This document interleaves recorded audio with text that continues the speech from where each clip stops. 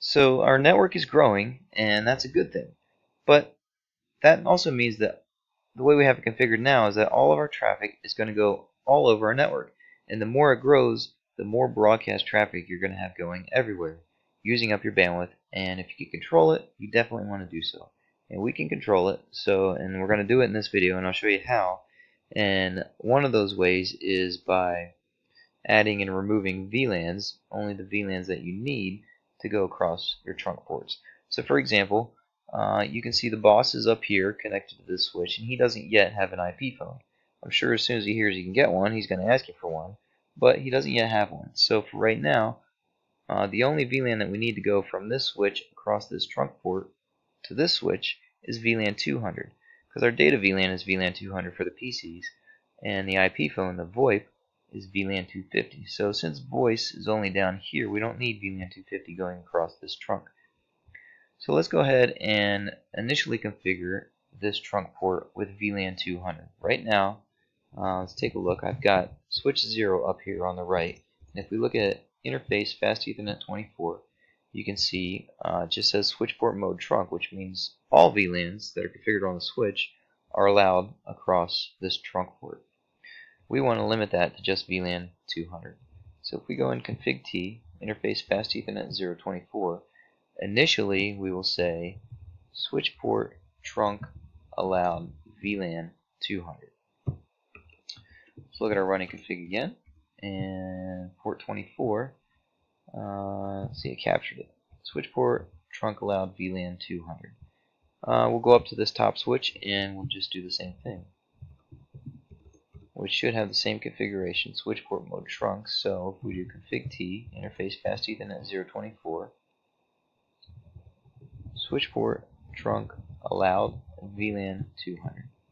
Show run, and you can see switch port trunk allowed VLAN 200. So right now we are only passing VLAN 200 across this trunk port, and the boss's PC will still work, because all we really did, we didn't affect VLAN 200, we just removed all the other VLANs from going across that trunk port.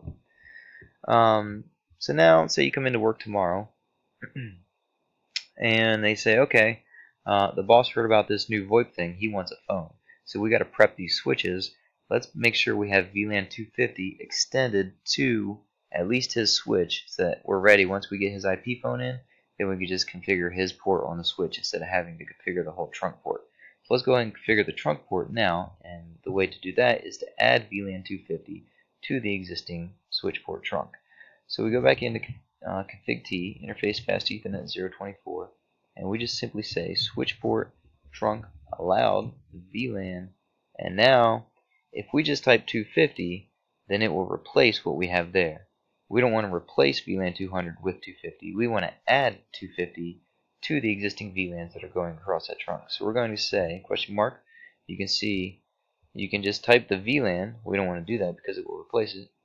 Or you can type add, which is what we want to do, and then add the VLAN numbers that you want to put on there as well. So VLAN add 250 is what we want. Let's do a show run again, and you can see VLAN 250 and VLAN 200 are on the switch port now since we used that add command. Let's go up to the other switch. We're on that switch. Let's go down to this switch, and we'll do the same thing. Config D, interface fast Ethernet 024, switch port trunk allowed VLAN add 250. Okay, and then that's just going to add it to the existing VLANs that are on that interface. Okay, so now the boss tried out one of the IP phones, and he doesn't like it. He's good with his old rotary phone. So let's remove that broadcast traffic, even though we added it. This sounds pretty much like real work, like real network engineering work. You add it, and then they say, nah, never mind, take it off.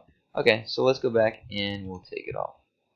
And the way to do that, interface fast Ethernet 024. What we don't want to do, we don't want to say no switch port trunk. Come on, trunk allowed VLAN 250. That's not the correct command. That will remove all of the VLANs that you have configured. Definitely don't do this in production. What you want to do is switch port trunk allowed VLAN remove 250. Okay, switch port trunk allowed VLAN remove 250.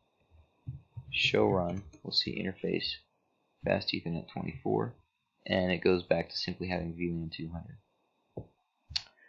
And then we'll do it again on our switch at the top. Interface config T.